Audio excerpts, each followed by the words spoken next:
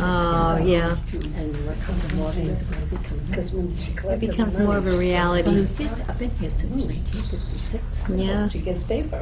Change is good, though. Towards it. You got to remember that. Change is good. No, I keep on talking to myself. I have a nice home apartment. Yeah. I'm sure I'll meet a lot of nice Yeah. people. No. I'm sure you will, and it's good. It can be invigorating if you let it be. We're on. Thank you. The opportunity that I had, like being on the board Mhm. and then having my blood pressure, you know. Got so much here to read. We're on, madam. We are. All right, may we call the meeting to order, please? I think we're ready to move along. Those, we're missing Mary Catalano, who's unable to be with us today. And today, actually, we are honoring Louise Curley. Yay. Who, yes. Louise is moving on. She's moving out of town. And this will be her last board meeting with us. So in her honor, we have some fresh fruit over here. We welcome guests. You're welcome to help yourself. And there are some cheese and crackers on the table. Please don't be shy. Get up and just slide it down because we know. No, don't need to be shy. So, and we also have another announcement, and it's sad. This one, I think, both are sad. We're going to miss Louise. That's sad, but it's good for her that she's moving on and moving closer to her family. So, and change is good, Yeah, Louise. can I add something? You can. It really is sad. Today's the first sad day, and I am looking forward to moving to the Willows.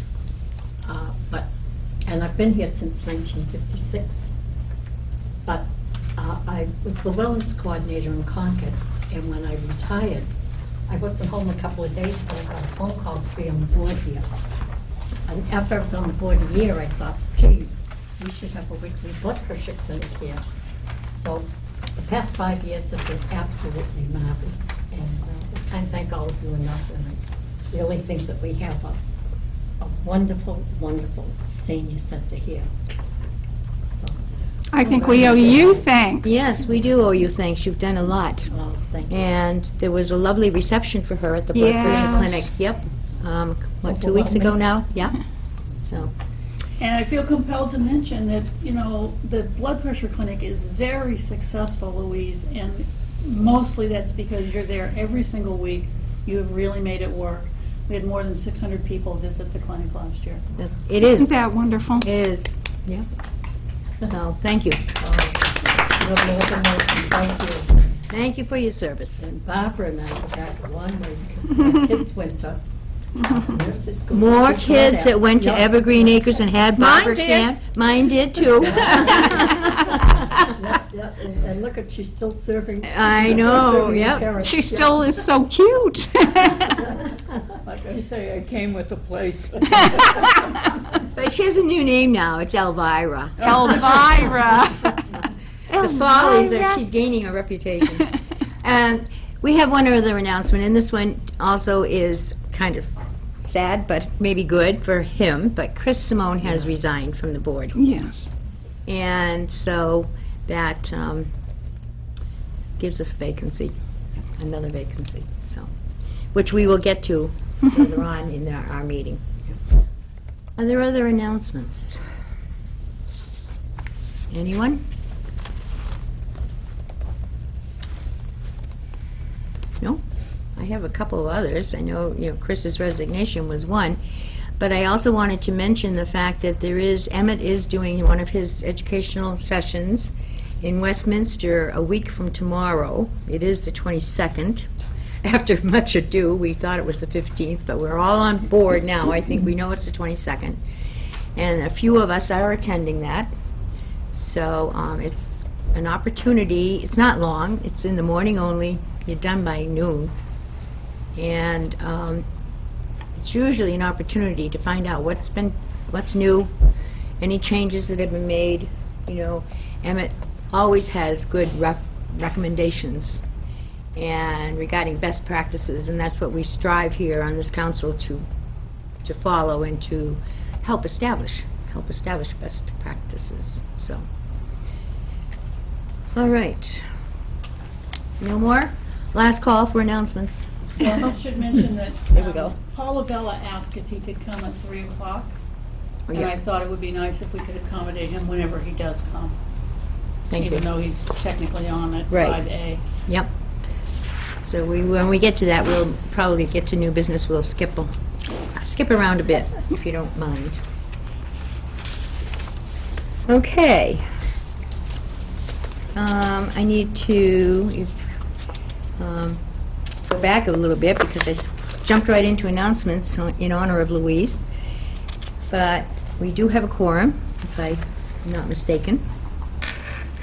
We have guests, Tina and Barbara, welcome. Thank you very much for joining us.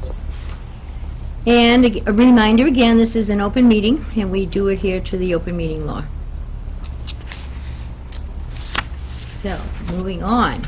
Anyone else have anything to offer before we get into accepting the minutes from the last meeting of August 10th? I didn't know. You go what?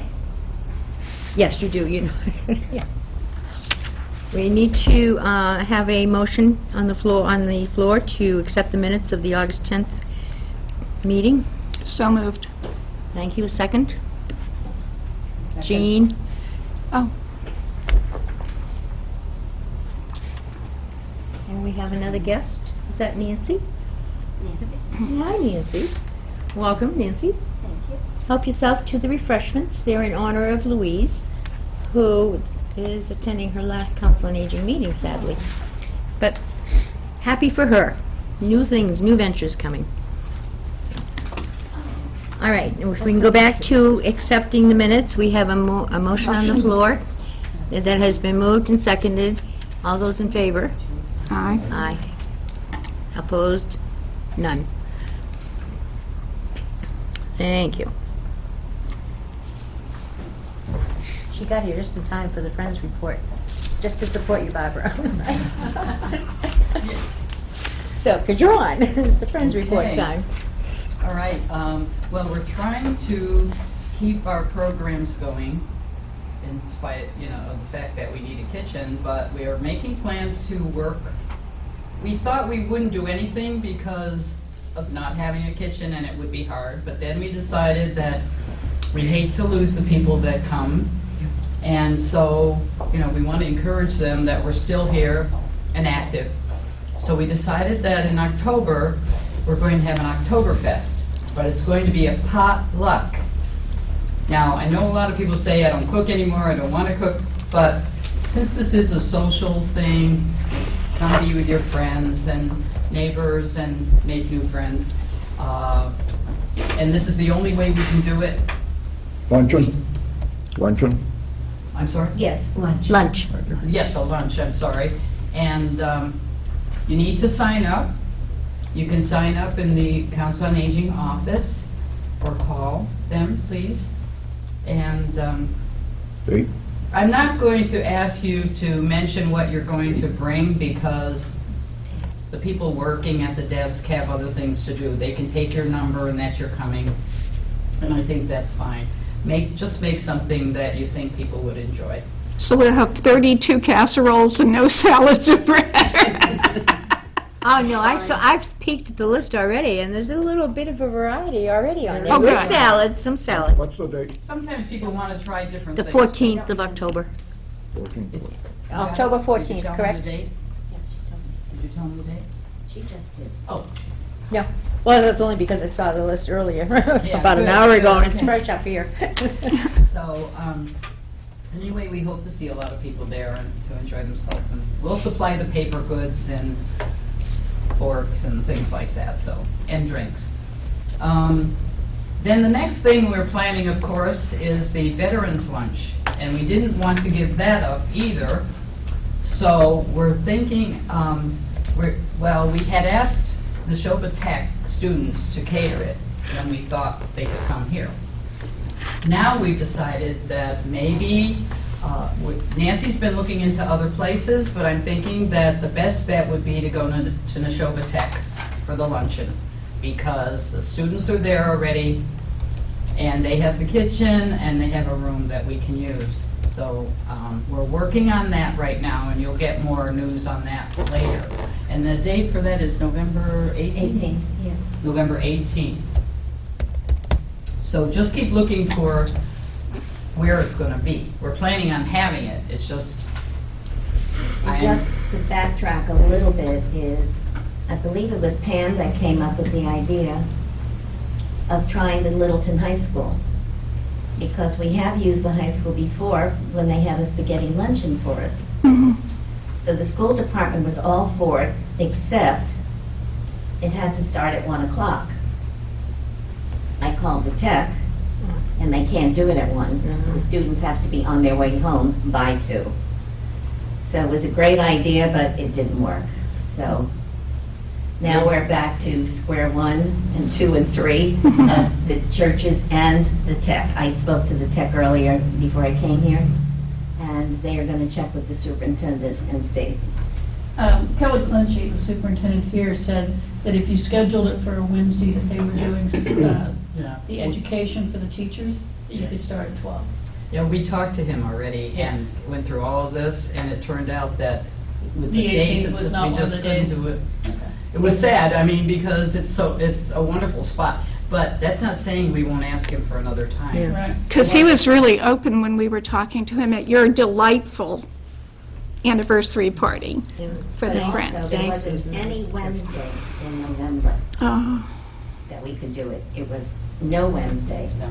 that the school department could do it. We could do it in October or December, but that's not Veterans Day, so. yeah. So we're sticking with November and hoping that we'll find a place. I mean, and I'm assuming that we'll get the tech. That's number You're one on talking, my you're list. talking about over 100 people, right? Yes. And other than that, we haven't gone much further because we're waiting to see what happens. And I mean, we have ideas of what we already have a list of things we want to do. It's just a matter of can we? So we're going to wait and see. Okay. I heard rumors about a fashion show. Yes, you did, and we do plan to have that too. And that will be, I'm looking closer to November, and can't go without that. Good. And I'm wondering, is there anything else? How many people attended the anniversary party? 97?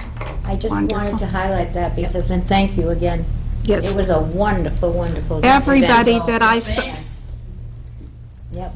Everybody had a So grand hard. time. She worked so hard. Yes, and you know, in spite of the heat, it was not the best day weather-wise as far as, I mean, it wasn't raining, but it was very hot and humid, and I think everyone still enjoyed it and was comfortable. Yeah. Yes. It was just a wonderful. Good food. Oh, it was amazing. How did it get up to that number? How Thought you easy? limited it to 50. No. This was the Kimball thing. Yes. Oh, and there were selectmen there, and Jim Arciero was there. and Fire chief, The fire chief. yes. superintendent of We schools. got a We got an award. I noticed they had for everything that you feed. I will say that, I Keith did was organize there? it. I did organize it, but it was Kimball's staff that made it all come together. They Oh, did a that's- great job. They did. It was really, really nice. It was a wonderful event, great social event, and it was nice to see so many people, including seniors, out there. Right. And they provided such nice transportation to and from the parking lot. They were very gracious. I can't get over all the land they have. All that hidden. Yeah. I was told that that road eventually was going to be a water park. They were going to build a water park in there. Amazing. And as I'm about to get my ice cream, Barbara calls me and says, "You gotta come. We gotta take a picture. You have to come. But my ice cream's gonna melt. I don't care. You have to come." does that mean I have to take you for ice cream one day? Yeah. Yes, you do. Oh, no, I should have said it on camera. All right. Okay. Well, again, thank you, friends. Thank you. You're very helpful to us and wonderful to everyone in Littleton. Actually, all the seniors. All right, moving on to old business. Update on the kitchen project, speaking of having events, or not having events in our multi-purpose area or off from the kitchen. Well, as Barbara's indicated, the kitchen is not done. It actually is not started. We are now in the third round of bids. I've been working with PMBC, and we reduced the scope this time around since all the bids had been too high. And the 22nd, September 22nd at noon is when the bid opening will be. And I'm hoping we have a contractor there. What date? 22nd of September. Of September. Bids open then? Yep. And when do they close it? Is it a week? No, that's when they open. Oh, they They open the bids. It's- manually received open the by bid them that has, and to okay, open them. got it. Thank you. And if it follows the way other projects do, very shortly, PMBC would then select a contractor and vote. Well, let's just all say a little prayer. Has anything come in yet? I don't know. Is the PMBC's meetings open? Are Yes, there, the PMBC meetings are open, they're usually on Wednesday we all should evenings. probably attend and, What is the date of the meeting? school them I don't how know to when the next behave. meeting is after the bid opening, or did you want one before the bid opening? Before, I was just wondering when their next meeting. We can look it up online. If you look it up Yeah. online, They they probably post have an their agenda. agenda on there, so, Yeah. Yeah. good, thank you. That's a good idea, Susan, I think. Perhaps visibility is good. Well, they've dropped the ball 3 times now, or twice, and they want to put it off, and they don't think it's important, and, or at least that's the sense that I'm getting from what I'm hearing, and it is important. No, it's extremely important. Um, It's amazing, You may the, not, Susan, you better talk with Pam, because we've revised what we're doing, so we're cutting it into 3 different phases and doing only the essential stuff first and so forth. I'm in on it. I And- know. Yeah, okay, and they've, I guess, pretty much agreed to do that. And it will allow for some bidding that wasn't allowed before, so. Yeah, but Yes, they removed the DCAMP certification, which is a they don't advertise. statewide requirement that's now out, which should make it easier for someone who wants to do the job to do it. And they're also putting a placeholder on the town meeting that's upcoming to cover the stove. We had the stove in as an alternate, might be in, might not, depending on how much money the contractor feels like he needs to do the actual work. So they put a placeholder in on that. That's good. Joe Contro negotiated that with Bonnie. anything else about the kitchen? Okay, we're ready to move on, I think, to the needs assessment. And I think everyone has received electronic copies of the report from UMass, which is exciting. It is. And Pam has Of course, it in her everybody's hand. read all 111 pages, right? No. You're right. It So is. I am very happy to announce that we have received the final version. It does run a little over 100 pages, about 110 pages. It's very comprehensive. This is, I believe, something that's going to really help us to do some planning for the next 5 years for sure, maybe even for 10 years. It is full of graphs, excellent information, all broken down by age group, so you can see how the 50 to 60-year-olds responded, how the 60 to 80-year-olds, and then the plus 80s. Very, very good information in here, and I would urge anyone to take a look at it. We will be posting it online. There'll be hard copies available in the library and in our office for people to view. This has been, I think, very much worth all the effort that we put in. And I would just like to point out that the Needs Assessment Subcommittee started meeting in, I believe, November of 2013. So it's taken a long time to get to this point, but I'm very confident that the information that's in here is accurate. I trust the Gerontology Institute for their methods and their scrupulousness in working with this. So I think it'd be really useful for us going forward. Can you mention also the Dr. Muchler's date when Yes. she's going to So be? Dr. Mutchler is going to be appearing before the Board of Selectmen at their meeting on the 21st of September. That's not tonight, but a week from tonight. And she will be doing the formal presentation to them. They all have copies of this, but she will do an actual presentation and final report and readout on this to the Board of Selectmen. Then the following week, on Tuesday the 29th, we have scheduled a public meeting with, again, Dr. Mutchler. That will be downstairs in room 103. And that will be the opportunity for people to ask questions and to really delve into this. I don't think that's going to be possible at all in the Board of Selectmen's meeting because they're very busy. But that will be our opportunity to really ask a lot of questions of Dr. Mutchler. And I would, for anyone who is daunted by the 112 pages, I would suggest that you read the executive summary, read the recommendation portion near the back, and in particular, look at the comparison section of comparing us to the other COAs. And then you can always backfill later and go back in and cherry pick and read about housing or transportation questions or health questions or long-term care questions. How can we access that to read? It is going to be available online. There will be a hard copy in the library. There'll be a hard copy in our office. And those members of the board who are interested, I can make hard copies available to you. Part of the contract was they were delivering us X number of hard copies. It is very difficult, not very difficult, but it is difficult to read all of that online and to keep it going. I think I'm going to borrow a hard copy to go through it once. I have it. I've already copied it online into my Adobe, so I can bring it up, but I find that reading it is Tedious. tedious, and you're trying to keep the thing. So it is something that you might want to look at the hard copy more quickly. And it is hard to read straight through, which is why I suggested reading the executive summary to get the gist of it, Right. read the recommendations, and then things that catch your interest, go back and just look that stuff up to see And the I supporting data.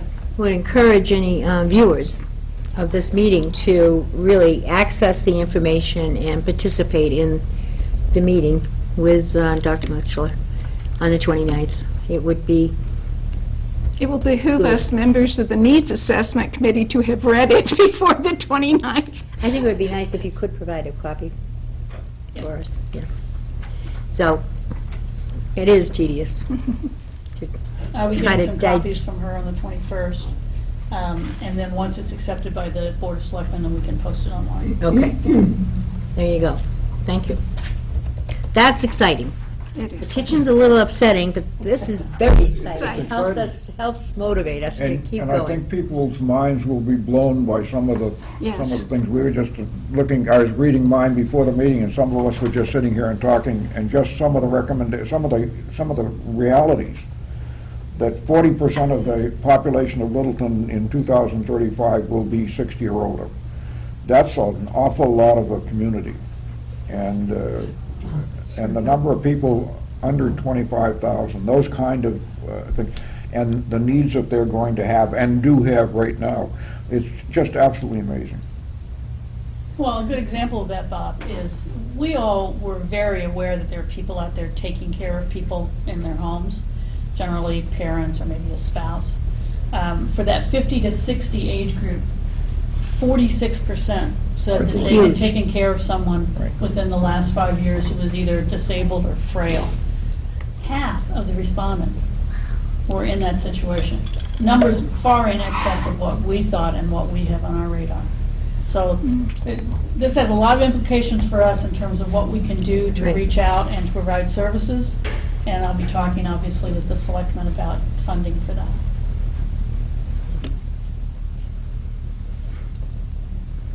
Any other comments or questions about the needs assessment? It's an exciting month, I think, September is going to end up being, so. And we welcome people to the, that meeting on the 29th. Okay, moving on to new business. This is where we're going to jump right over A, which is Paul, and wait until he gets here.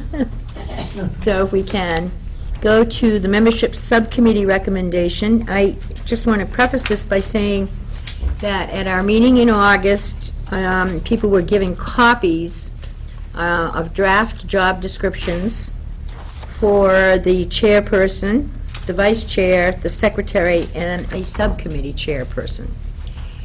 And we wanted to have them reviewed, and so we'll hear from the membership subcommittee about this. And I think everyone has copies, another set of copies for you in the back of your packet. I didn't get a packet. And we had them last went month. out. I'm sorry. That's okay. And I If you don't have an extra one, I can get it later. I just want to make sure the book gets one. No, I had enough for everyone, but I gave away the agenda on this to Barbara. That's okay. Thanks. Okay, I think, Jean, you're on. Yep. The membership subcommittee realizes after completing the COA member job descriptions that responsibilities for officers have not been clearly stated other than very brief mention of a few responsibilities in the rules and regulations.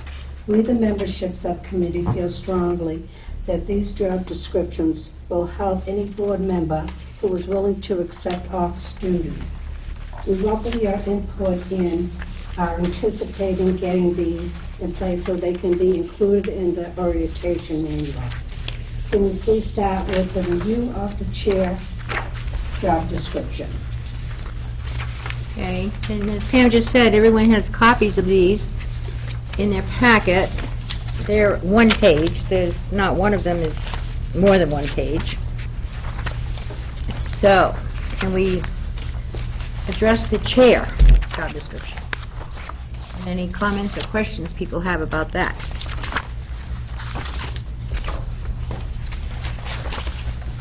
Did you say something about replacing the chair?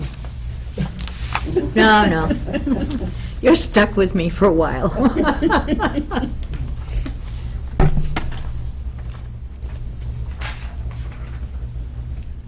I would move that the description of the chair be accepted as presented. Second. Thank you, Susan. All those in favor? Aye. Opposed? None.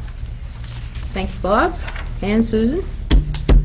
So we'll move on to the vice chair, which is one page also, a little less on the page, but, and Louise, you've served as vice chair. I don't know whether you have any thoughts about it. Patty is the current vice Well, chair. as the new vice chair, and actually, the drafts you gave us at the August meeting, I went home and having being an editor of a lot of state regulations, I perused them pretty heavily and taken a few subcommittee jobs since I was on this board.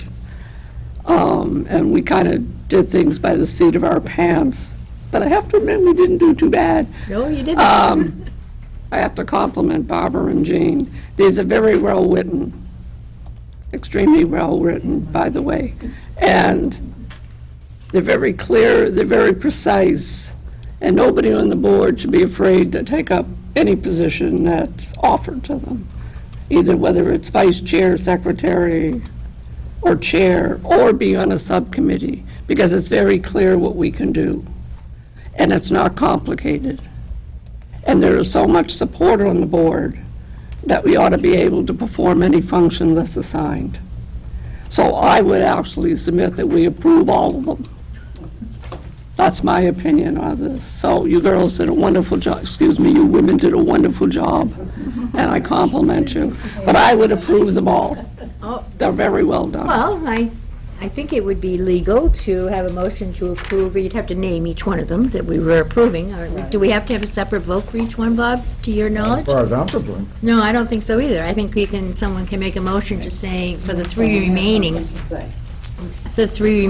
unless you have something to say about the other two. Somebody has something to say about the other two. Thank you, Patty. Thank you, that's. Thank you. So these will go into your notebook. I move that we Take out the old ones. accept as written by the membership subcommittee job descriptions for the vice chair, the secretary, and the subcommittee chair positions.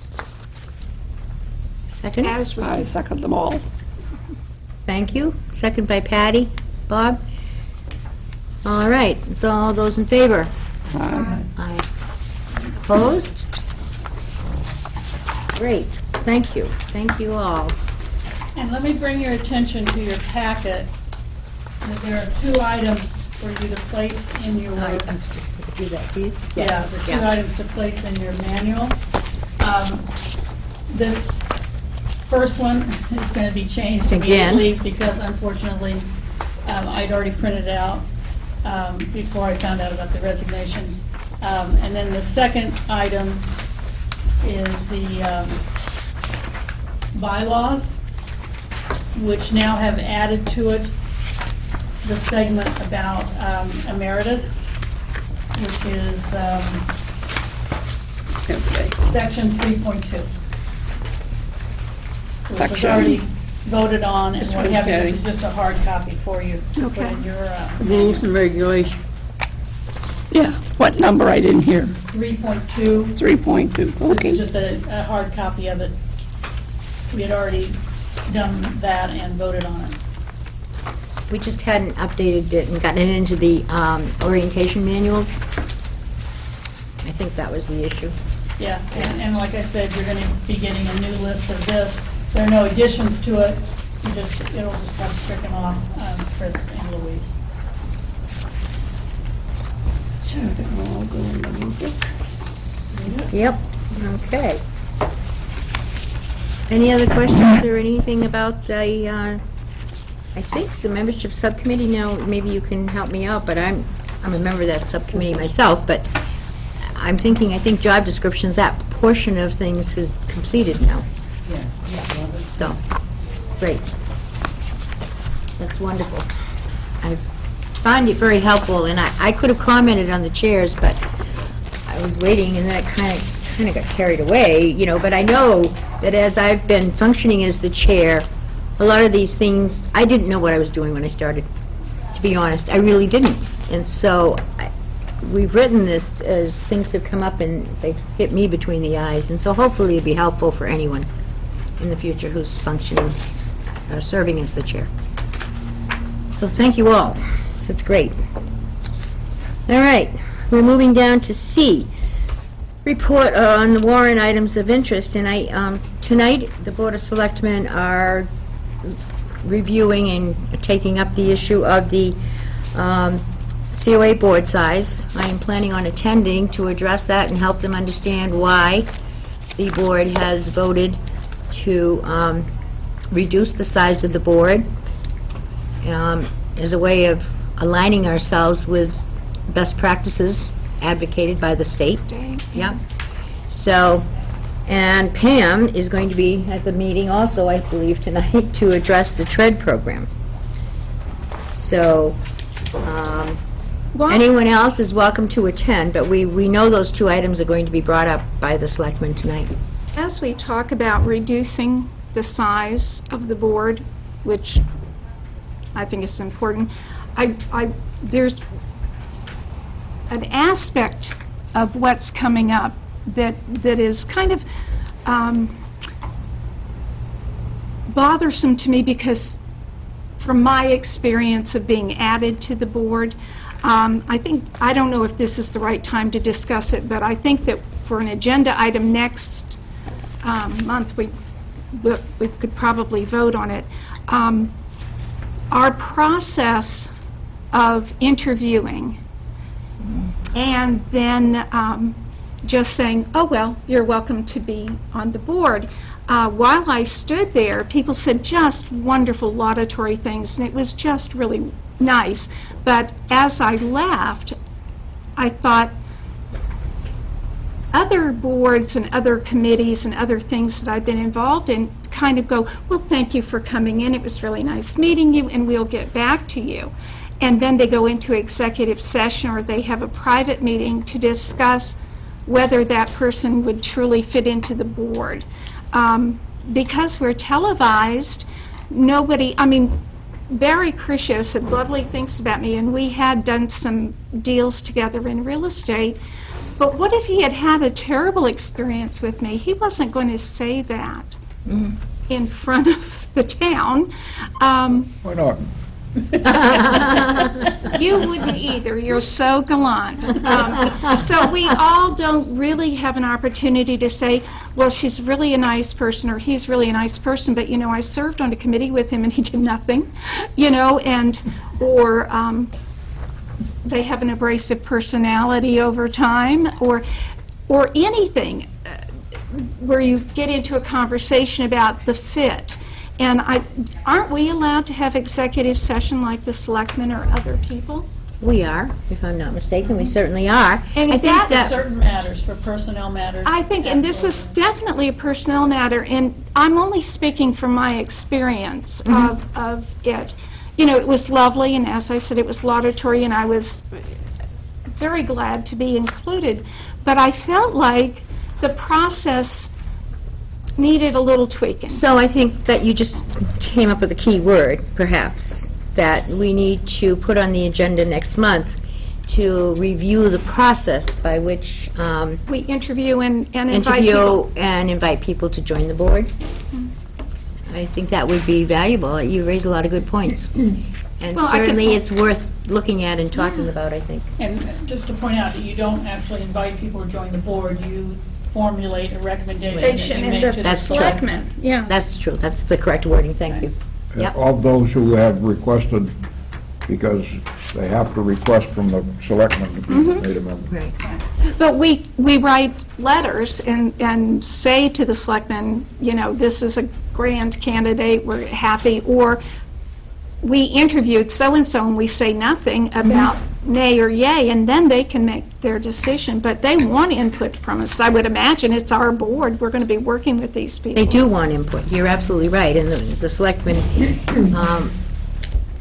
really enjoy having people from the board present so that they can, that when they are going to be, looking at putting new members on a board. So it's good point, Susan. Thank you. And indeed, I mean, maybe there are other issues surrounding that whole thing that might want to, somebody might have that might want to be voiced if we are holding a discussion on that. Yeah. So, It goes right along with the whole discussion that's going to happen tonight about the COA board size. Right. correct. Because the request is in front of the selectmen. You voted last time to ask them to reduce the board from 11 to 9.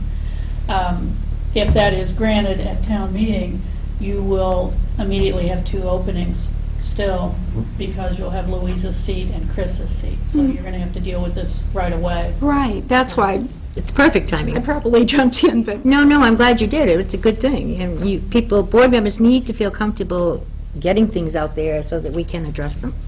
So, thank you. We also need to address what makes up a quorum of the board, whether it is a percentage of the total board or a percentage of those present, of those active members. Because you can, right now, we have 9 members. We're going to have 7 members.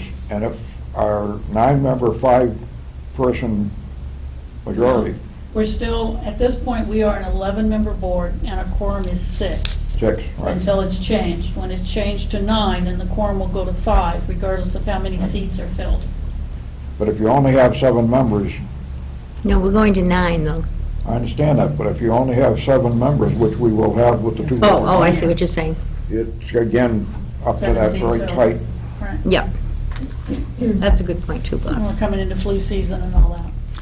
I wonder whether we shouldn't be considering a percentage of those appointed members to the board rather than the number required by the board. My understanding is that you don't get to pick that. That's part of the open okay. meeting law. Quorum. But we'll look that up and make sure that we are accurate about that. Just, I don't think that's under your control. Any other thoughts along those lines? Well, and we will get that on the agenda for next month. thank you. I have one. I really enjoyed and respected the members of the board that came before me. I thought that, they had good ideas and good thoughts. And if we're cutting down the board, I don't know, just at this moment, but, we We've had already voted reservations. on that, though. Huh? We already voted on that at the last meeting. Yeah. At last month. Yeah. that was voted on and was a unanimous vote. Everyone Yeah, voted yeah. to reduce the size to 9, not 7, but 9. Yes, Susan? One of the things, Louise, is that back in the beginning, this board was an administrating board, and 11 was probably really good, because you got all of that input. But now it's an advisory board, and I think 11 becomes cumbersome. Okay, makes a difference, yeah. Yeah, and the state, when I went to the state training, Emmett really believes that a board should be 7 or 9, no more than 9. And that's what the state would like to see. So we're just sort of keeping in line with what the state would like us to do. Best practices. Best Yeah. practices. And actually, in the It's a board, recommendation. I Right. mean, you can, You can, but you it's... can, and it's a recommendation, but I can understand what Louise is saying too, Right. just to have it on the table. I mean, we voted unanimously, but, you know, Bob had a concern and I had a concern, Right. but we did vote unanimously. Right. Yep. that should be the end of it. Right. Leave it to Jean to just be succinct. Thank you, Jean. And if I can just say a couple words about the TREAD program, just to remind Yes. people. This is the tax relief for the elderly and the disabled. This is the voluntary program Right here. that will allow people to write a check that can be given to the town and placed in a separate fund, and then be distributed to elders who meet the income requirements, or those who are disabled legitimately through the state to defray their property taxes. Had several discussions with Steve Venuti about this, and various bits and pieces that will be part of the committee that will have oversight over this. And I've also talked with several COAs, directors in other towns, about how they all administer it. And in almost every town, it is indeed administered by the COA. We will handle the applications. In many cases, we already have some of the paperwork that people need to submit to be accepted as an applicant, and then we'll make recommendations to the committee. And the committee is made up of the chair of the Board of Assessors, the treasurer, that's Steve Venuti, and 3 community members selected by the Board of Selectmen. All this comes under Chapter 60, Section 3B, as in Delta.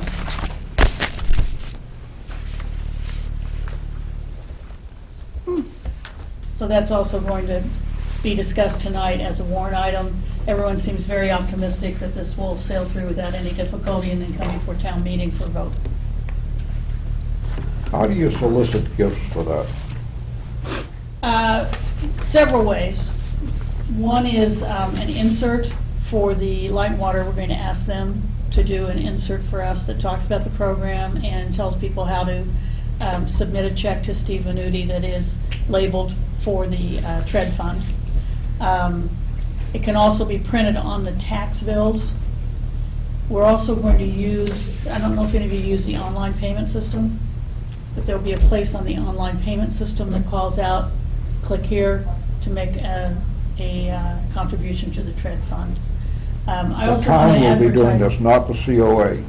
Pardon? The town will be doing this, not the COA, because we cannot deal in money. Oh, right. The checks are made out to the town of Littleton, Right. and they go to the treasurer to, well, they go to the tax collector, who then diverts them to the treasurer. Yeah. No, we don't touch the money. We're doing the administration of applications, and we'll do the advertising and the advocacy for this. Quite a few towns in the Commonwealth have done that. Are there any other questions for Pam about the TREAD program? And in case anybody asked, that question mark that was the end there after board size was because we thought there was going to be a third item, warrant item, and that's been withdrawn. The Board of Assessors were putting forward a warrant item, but they Oh, changed yeah. their minds.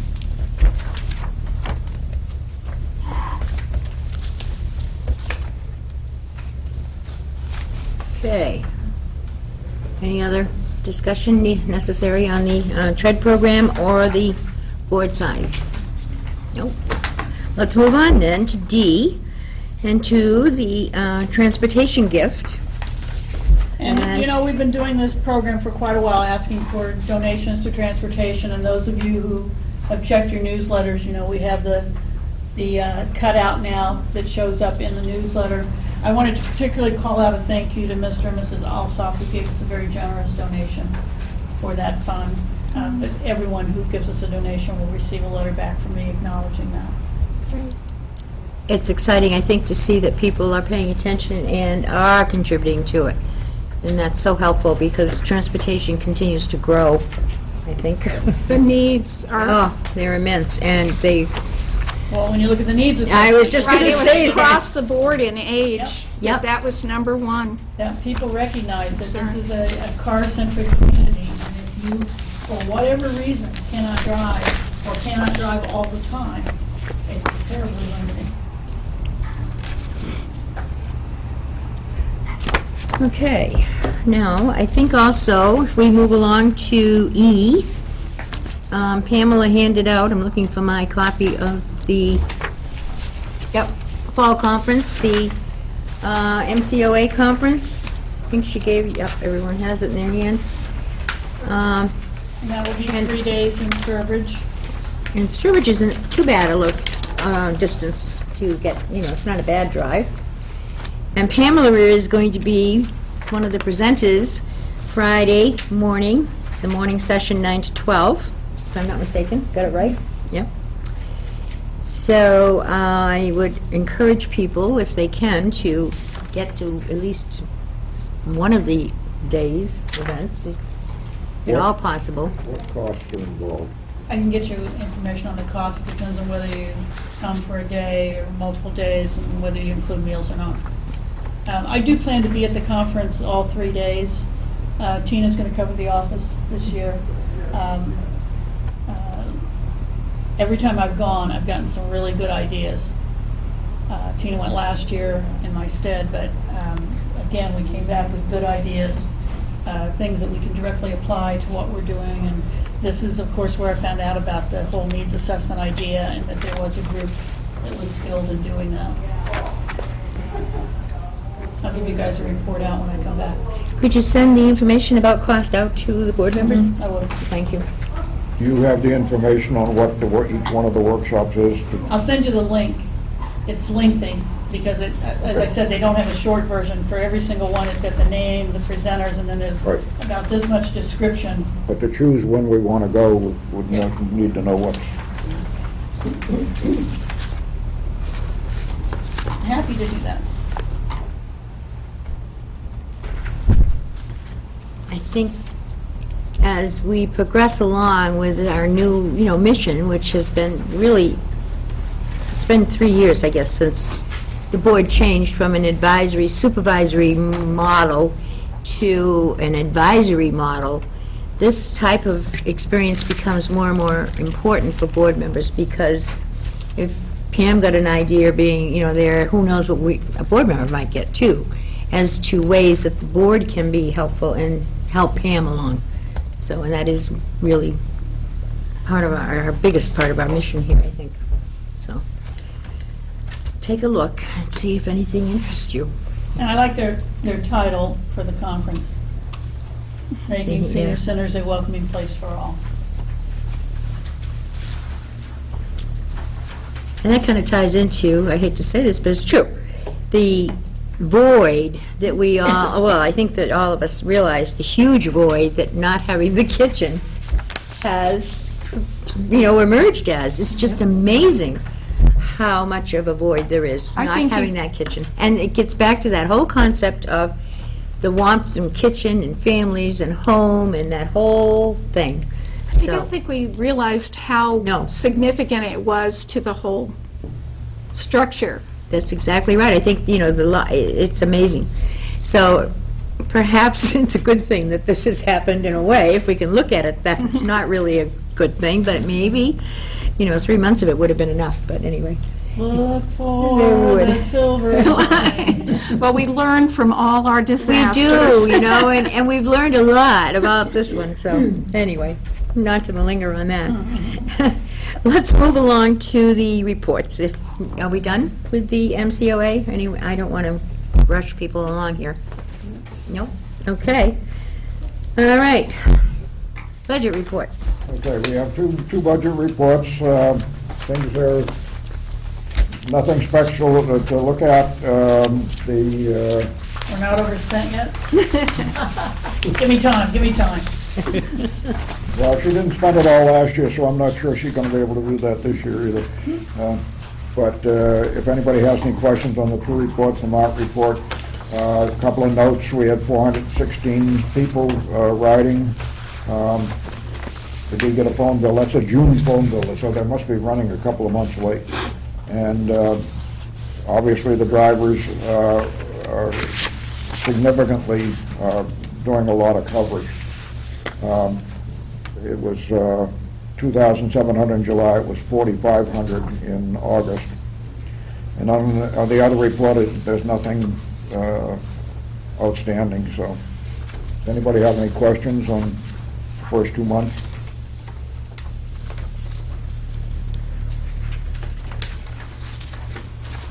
It's a lot of rides, you know, both months, and that's the summer months when people tend to be off and not maybe doing as many things as they might be needing rides for, so.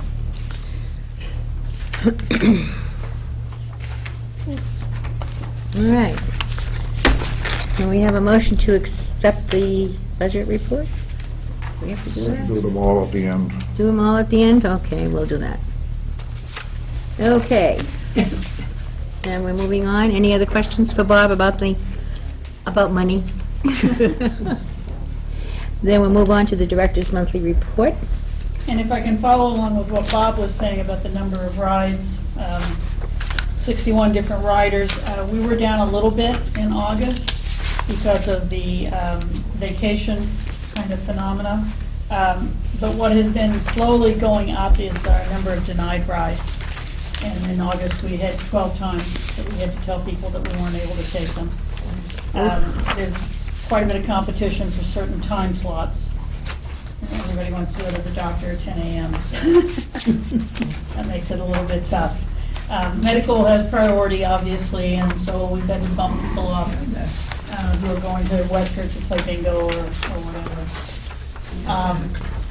I've already talked about the needs assessment, and I'm not going to go into that in much detail, other than to point out that there were a couple of items that were revealed in the early draft when Dr. Mutchler came to talk to the needs assessment people that we've already started to incorporate in terms of response.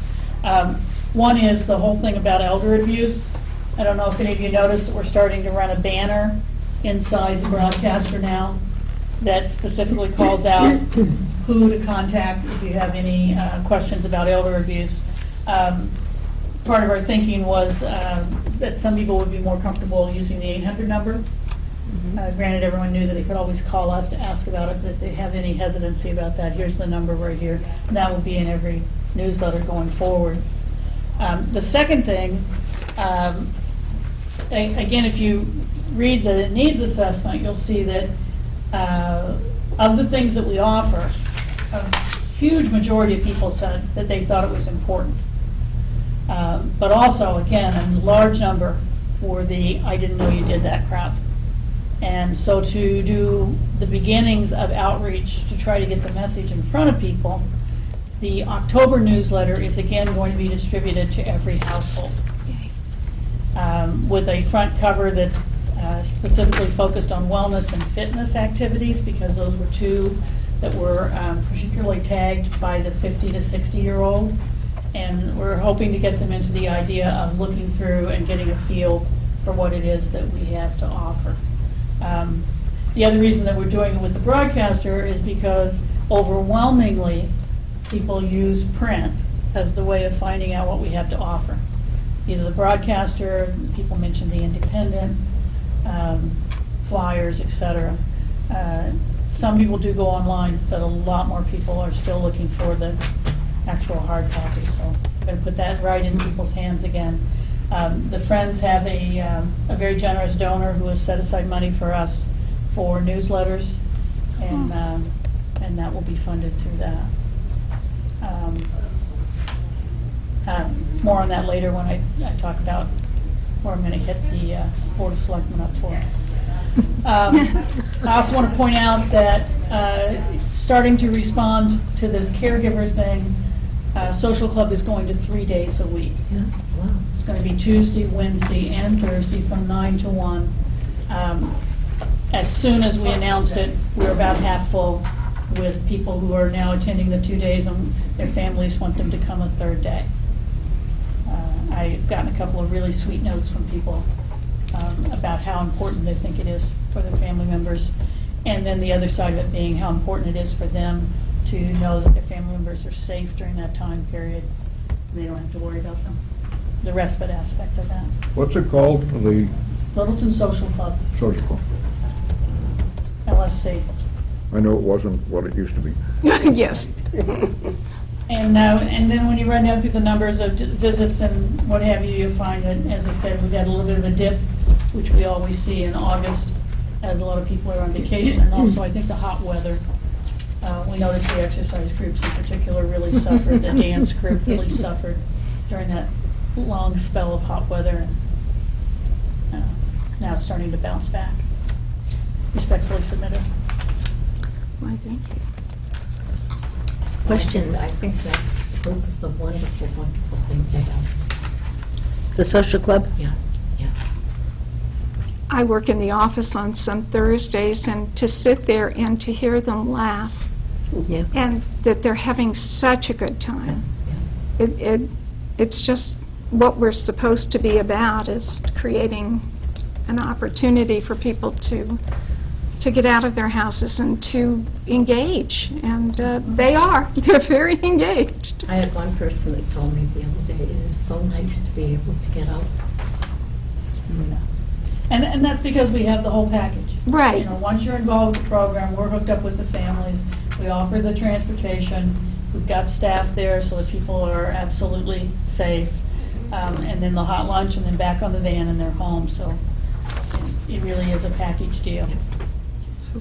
The other thing I want to call out is, I don't know how many people knew Elsie Houston. Long, yes, long that's right. time volunteer for the diner program. She passed away over the weekend, last weekend, and we're having a little remembrance for her on Thursday morning from 10 to 12 down in the common room at 19 Shattuck Street. What's her name?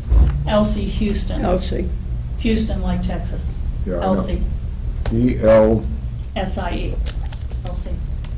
H-U-S-T-O-N? H-O-U-S-T-O-N. Right. It's Thursday. Thursday from Thursday. 10 to 12 in the common room at 19 Shattuck Street. Elsie was the model for healthy aging.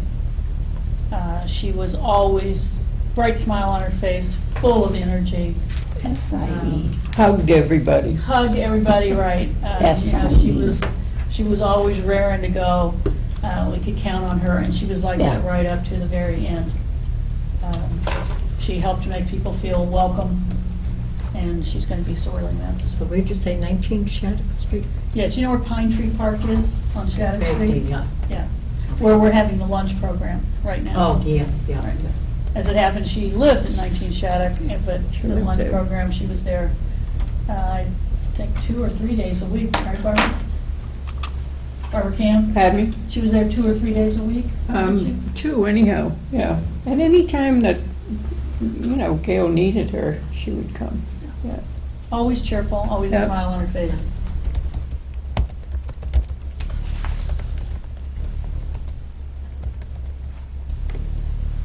Okay. Any other questions for Pam or comments? Thank you, Pam. We're moving along, and things are happening, and it's, as I said earlier, very exciting, I think. Okay, Tina.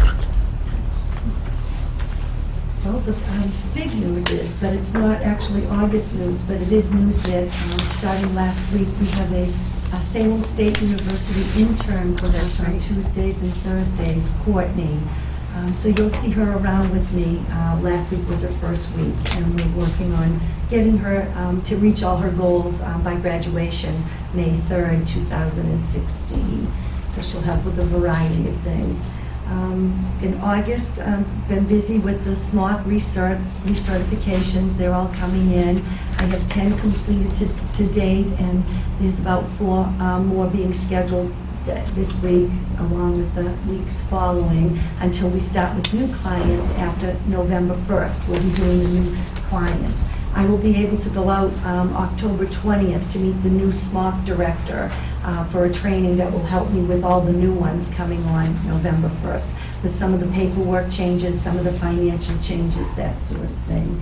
And we are expecting a difficult winter from what we've been told by not only the Farmer's Almanac, but other predictors of what's going on. Also busy this month with the reduced fee transfer station stickers. I think many seniors have also noted that their transfer station sticker is going up October 1st from $30 to $35, and that rate increase will also be for the under 60s who qualify for the reduced fee transfer station sticker program. So I'm in the process of recertifying people for that, so they'll be ready to go October 1st when their old sticker expires. I'm sorry, what, I just bought mine for $30. I don't understand what you're saying. Well, I received a call last week saying the price was $35, and it was last week, and, you know, he told me that's what they would be. So you bought yours last week? I bought, the same time I buy it every year, Every year, in okay. September, and it was $30. Boy, you gotta. You're lucky. Count your blessings. Evidently, the October 1st date is, because they always get your stickers before October 1st. Right. And this year they called me to tell me it would be $35, and they made the adjustment on the one I had written incorrectly for $30, because I was not aware of the increase. So I bought my sticker last week, it was $35. You are lucky. You are lucky. Don't complain, Bob. You know. So I guess you've got a $5 discount. If you'd like to donate it back to the program, I'm happy to accept that. I just don't understand it. You know, I don't know either. That's interesting. Maybe they know. Someone might have made a mistake, but because that happens. People are human. Humans do. Yes, we are human, and they're we the do ones make that are mistakes. collecting them, and they're the ones that have the sign up, and they're the ones that... Oh, well, that's true, but still. Let's make sure I Yes. paid, let's make sure I Like giving paid back for it. $5. Now he's checking. He's like, maybe I did pay 35. And we have some inquiries Sorry, out it for... was 35. Oh, okay, good, okay. All that fuss for nothing. Well, you would, Isn't it wonderful when you have a... well, it's a good You're thing. right, it's now 35. It's a good thing you 10% actually cheaper. clarified that. We wouldn't want the viewing public to think that You got away with something, something. right? I've been paying it for so long, I didn't even think about it. Yeah. That's good. And as you've noticed in the broadcasters, we've had some inquiries out for a hearing loss support group and a decluttering support group. And for the decluttering support group, we were getting more interest in people wanting to downsize, which is a little different than what we were looking Right. for. So we're re-looking at all of that again, and we've referred the ones who truly did want to declutter over to the Minuteman Senior Services Program that will be going on in the beginning of October through mid-November. And it sounds like a very good group, being led by a wonderful expert on cluttering and clutter control and that sort of thing. So we have some good interest in Littleton for that. Let's see. And for the caregiver support group, that is going very, very well. The bulk of the people who attend are from, the LSC group, those caregivers, but we have additional caregivers coming to that. And this month, at the end of the month, the speaker will be Dr. Megan Ford, the audiologist, and light supper is provided. It's from 6:30 to 8 upstairs in the LSC room. 2:33. LSD or LS? LSC. LSC. Yes. We're giving them LSD. Mm. But so, and, we've got the speakers all lined up right through January. They just keep volunteering the speakers that they look forward to coming. That's great. What a great reference to the success of a program. And I would add to that, that we have one person who's attending, or actually two people who are attending the group who are not members of the social club, but they have people at home that they're taking care of. And they were telling us about a caregiver group that they go to that has 22 participants. And our group has been about 10 or so, 12. They 10 to really like, 14. yeah, they like coming to our group because they feel a little bit more supported. But I mentioned that again as how much need there is out there, and this is so invisible. So many of the people who are taking care of people in the home really feel an obligation to do it, and they're really head down and they're concentrating on doing it, and they're not asking for help. So we're trying to reach out to them and say, here, let's give you some support and some respite, some rest, so you can do a better job. I think it's interesting that people are sort of in denial about the need for decluttering, hoarding. And years ago, Marge Harvey said to me that she, at an auction, had bought an organizer who was essentially a declutterer to come to her house. And the woman came for the 3 hours that Marge had bought at the auction and said to Marge, "You need weeks." So Marge and Henry hired her because this was towards the end of their lives, and Marge owned that they couldn't get rid of anything that they might be able to use down the road. So people don't want to own that they need to declutter. It's probably true. I Being gave in that the away. process- Yeah, we might use it. Being in the Someday. process of moving, I'm decluttering, and it's amazing. Some stuff that, I'm going in bits and pieces, and it's amazing to find stuff that I didn't even know I had. And I don't know I have all these discs, Never know we had it. supposedly as songs. I don't ever remember using them. And her house, I've been to her house, and her house is spiff and clean, so you can imagine the ones that aren't organized. Even more fit and clean now, Bob. So I think that's it. Wow. Thank you. Wonderful. Yes, thank you very much. That's, all of it's very exciting. This has been, from my perspective And anyway. It's not only a relief for the caregivers, but I think in a way it's a relief for the clients too. Mhm. Giving them some independence that they didn't have being home all the time. It's just good for them to get Yeah. out. Yeah, It is, definitely. and to have the social interactions. My son keeps telling me that I better get the house cleaned out before he has to take it over. You should I have a tell son my wife who's an that. attorney who tells you that not only do you have to get the house in order, all your paperwork must be in order and everything must be POD, Right. so that he doesn't have to deal with anything. It's not fun. Thank you, Tina. Any questions for Tina? Or, no? Tina does amazing work. She does, yes. I think everyone in this town realizes that. I will say that everyone knows Tina, and everyone says Tina's wonderful. You need to know that. I constantly am You hearing have that. such a So, sweet demeanor and patience with people. Yep. I don't think anybody would argue with you on that. No. Just so you don't get a big head, I don't say that all the time. And I have to add this. She took so many beautiful pictures at my reception. She did. Not only that, but on the back, she put the names of Oh, everybody Which is nice. in the pictures. And it's going to be, I keep on looking at it, looking at it, looking at it. It's right here, if anybody wants to see it. No, very, Well, photography's not my strong point, so everyone was such good subjects that's why those pictures came out good. They all came out Yeah, beautifully. they did. Yeah. They really. okay. Barbara, I think you're on. Well, I talked to Ellen this morning, and she said bingo is still going fine. They're happy with it. They're happy with the prizes. as long as they keep coming. That's good. Yeah, we're dollar store people here for the prizes. And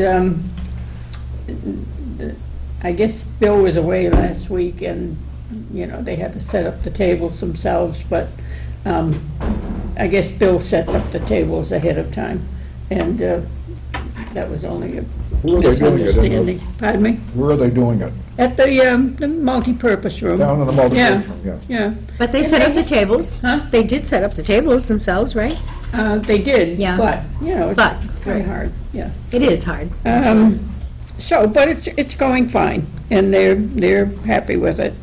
Also, you know, the diner is what it is. Not It over. is what it is. It isn't.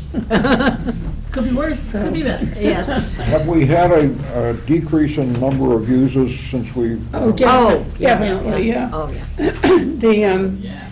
The regular people, you know, that always came to the diner weekly, whatever days, are not coming over there. A few people, a very few people are.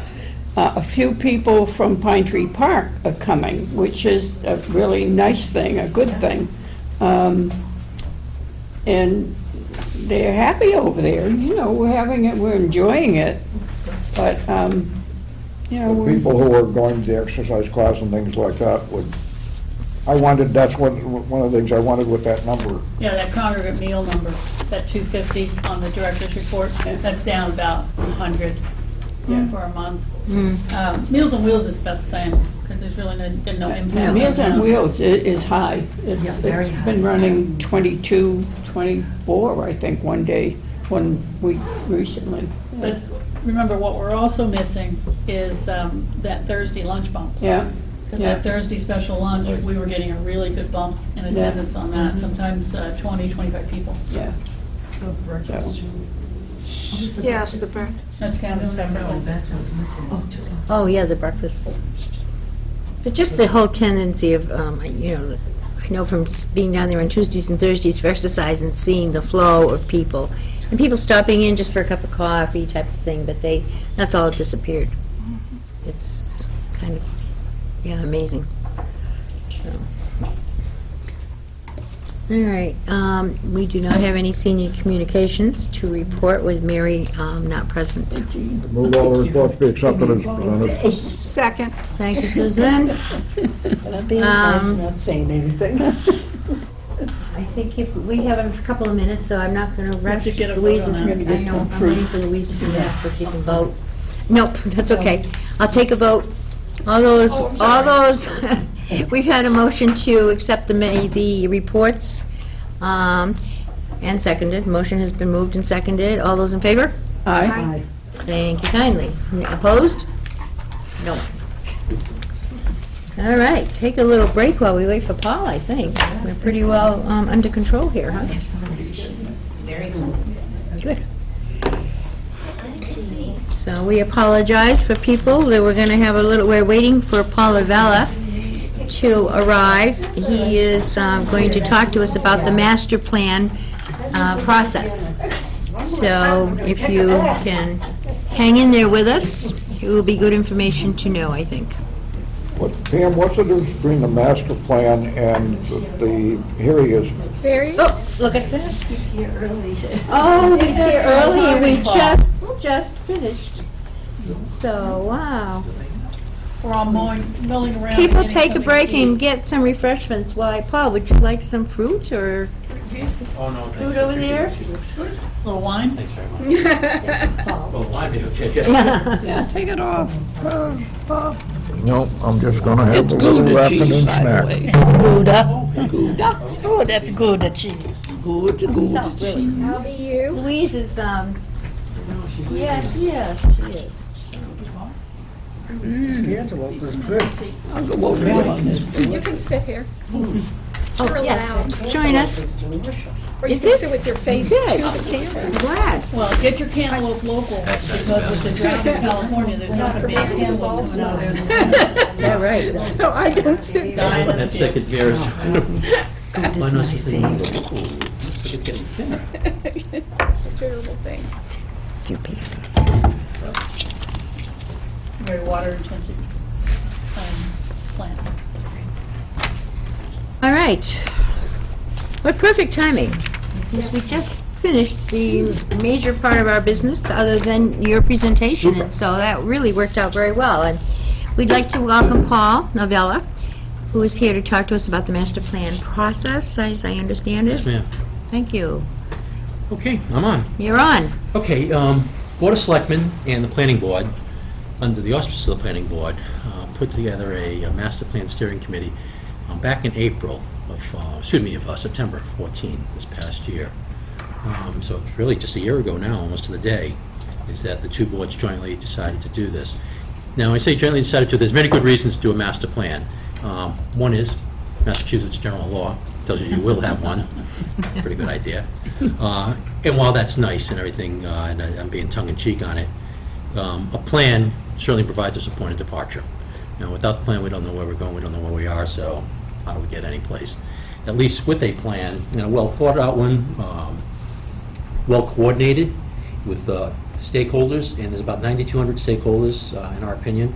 In other words, the entire town of Littleton are stakeholders in this particular master plan. And then the proper execution of it. Now, I get debate on what proper execution is, and you can very well ask the question, well, the 2002 plan, which is the one that's currently in effect, how well have we executed it? In some cases, I think good. In many other cases, not so good.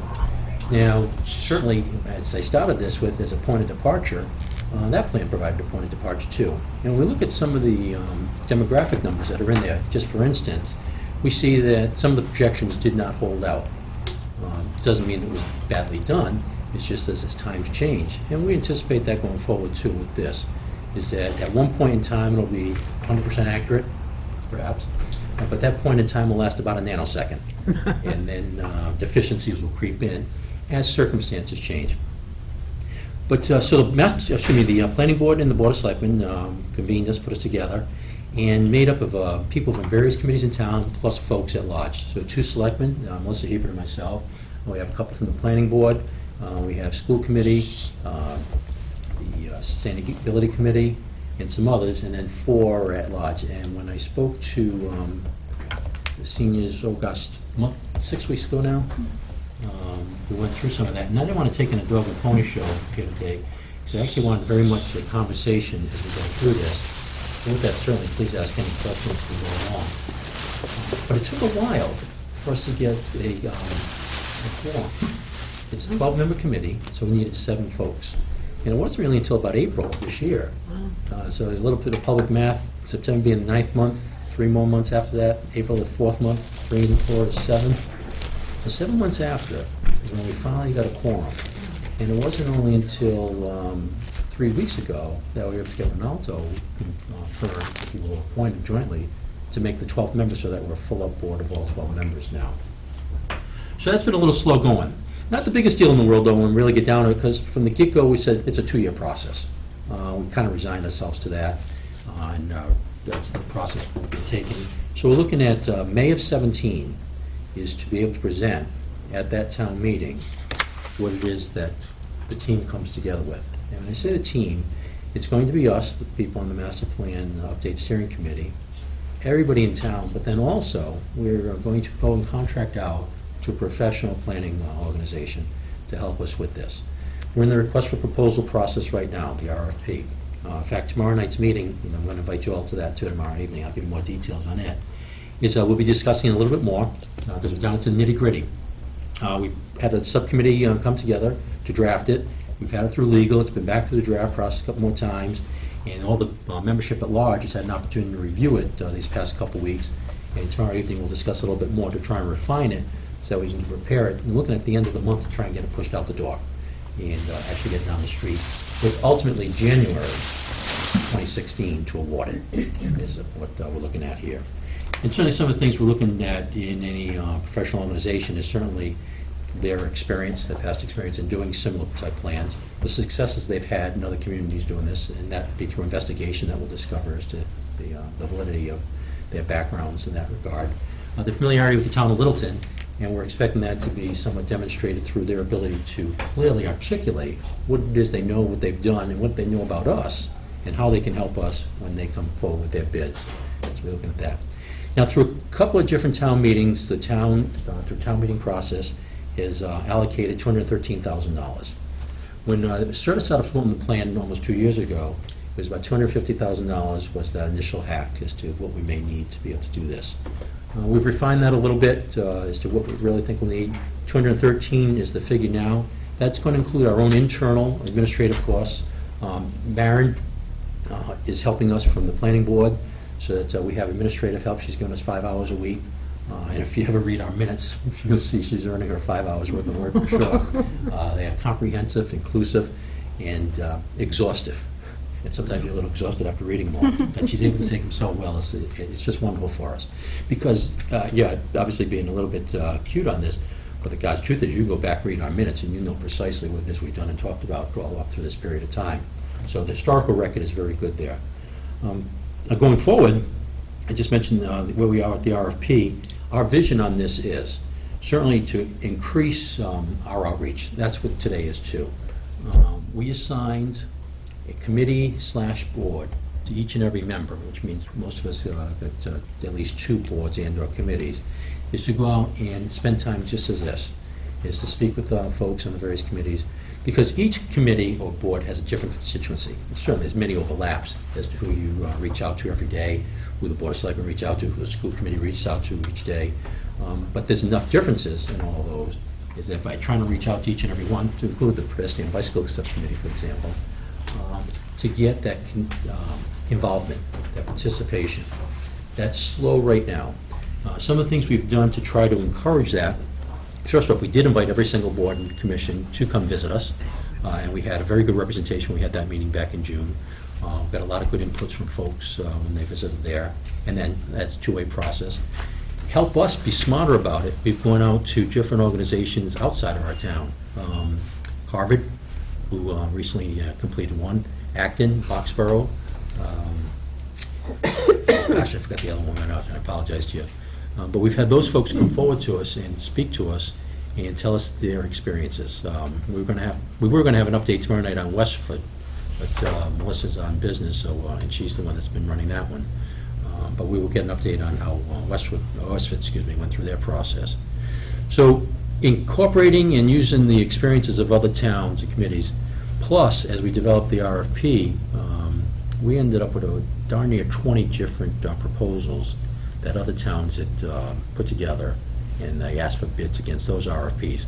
So we get an idea as to what they were looking at, what was important to them. It says we already know some things that are important to us, but gee, what did we miss?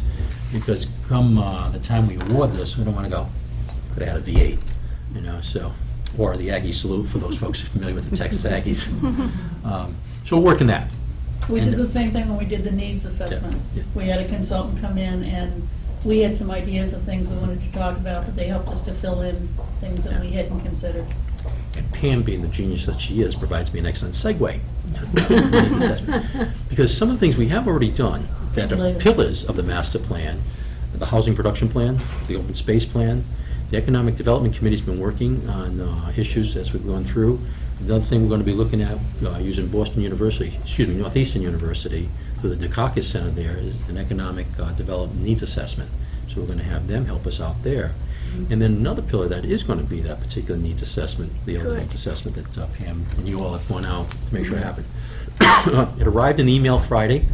I opened it up, okay, it's 112 pages, and it looks like it's 112 full pages. Okay. Oh, we were talking about that earlier. So, and I have gone through it, and when I say I've gone through it, be plenty candid, rather quickly at this point, but at least get a flavor, so that was useful. And I see that as being extraordinarily useful as we go forward. Oh, excuse me, because we look out as to the projections that they give for the 10 and 20-year projections as what it will look like come 2035, as to what the population might be, the breakdown, the demographics and the like. 40% seniors. Yeah, I don't know what that's like, but in this, and another segue, and thanks, Reverend, for bringing that together here, because what that's good for you all, some folks may say, well, in 2035, that's a few years off. Am I really going to concern myself with that? Well, 2035 may be 20 years from now, but to somewhat paraphrase that Chinese proverb, the third journey of 1,000 miles starts with the first step. So all of us will be at least involved in that first step. and working towards it and participating in it, I think is helpful. So that's kind of a nutshell as to where we're at, how we've got to where we are today, and what we're looking at going into the future. And I'd entertain any questions you all may have. Well, what is the difference between the master plan that you're working on and the implementation of specific items? Are you going to be recommending specific things when, in this plan? I mean, this is a perfect example, one we're interested in, but it is a perfect example. There are, in this needs assessment, a number of areas, many of which the COA may not be able to address itself. The town is going to have to address through different means and so forth. Does that get put specifically into the master plan, and as opposed to us giving something to the selectmen and saying, you need to deal with this transportation issue, you need to deal with the fact that you're going to have 40% seniors without the incomes that you're, for your, and 65% of the homeowners in town right now are seniors. Mm-hmm. That's scary. When I think economically, it's scary. So to answer that, I'll start at a higher level first and then come down in degrees of granularity. Mike Fontanella from the school committee perhaps put it best. It is an overarching guidance. It's not going to be prescriptive in that you will do A, B, C, and D. That said, the request for proposal is, as it seeks from the bids, as to how this organization is going to help us develop some of the questions, but then some of the answers also, as to where some of the responsibilities may lay, some of the things that should be done. But in addition to identifying what should be done, identifying the resources that may well be required to accomplish task A, B, C, etc. And then also where may some of the deficiencies lie as we look at that. We may well look at some things that'll come out of there, and there's going to be many great ideas. But as a town, we're going to have to prioritize those great ideas. And where do we have resources that we can put towards them, and how can we have that? That's where the discussion's going to lie when it's all said and done. Gee, do we add another classroom? Do we add another room for the senior center? Are they necessarily in conflict? No, they're not. Are we going to build a new fire station? We already know some of the decisions that we've made as a town and how we're already spending some of our money. It doesn't mean as we go forward and we learn from this. In fact, I would expect we would alter course somewhat. I'd like to think that we're somewhere in here, and that course corrections are of minor degrees, if you will, 10, 15 degrees. I just hope, I don't think we're going to be in a situation where we're making 90-degree course corrections. Maybe in some areas we are. We may have missed the boat completely, and you go like, none of us saw that. Or some folks get told you so, and you go, yeah, you're right, you did tell us, and we failed. I know a few of those. But I'd rather have, I told you so, and then we get it fixed, than for us to remain silent and remain broken. So, True. that answer for you? Yeah, I just, who are you going to be providing this to? To the selectmen so that they then can implement? By legislation, statute in the state of Massachusetts, it's the planning board's document. Okay. So in essence, we'll work for the planning board, but it's still a joint process between the Board of Selectmen. Now, you don't raise and appropriate money in the COA. Right. Someone else has to provide the funds. You identify the need, then we're going to advocate for it.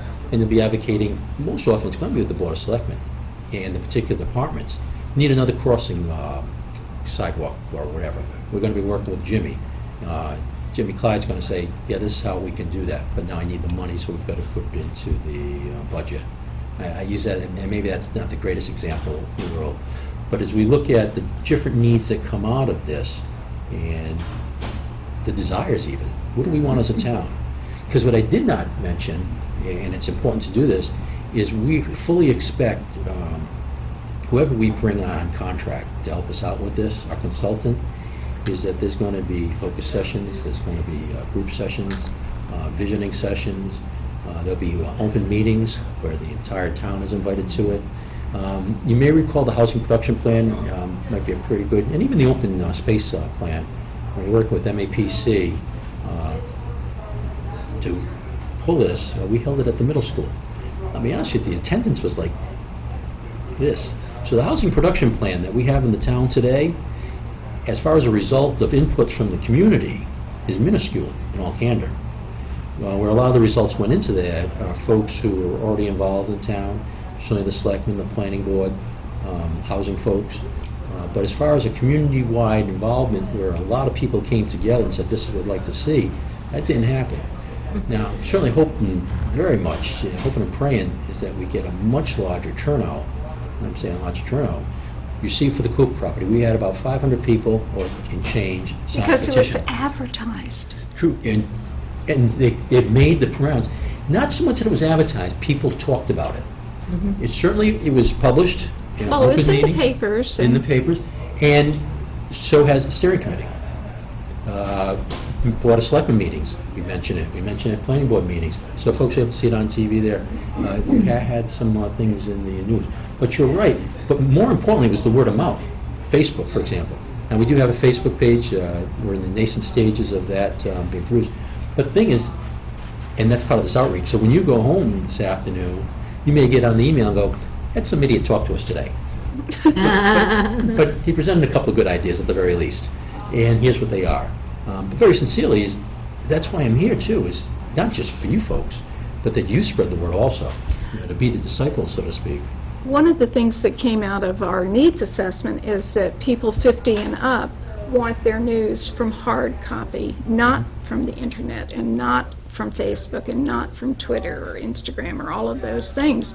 They want to read it in the Independent, read it in our broadcaster, see something, the Lowell Sun, Action Unlimited, whatever. Now, I'm going to ask a question, because you raise a good point about the response, because man, those are voluntary responses. So, I'm not going to get nitty-gritty of statistics and the plus or minus variables and all involved there.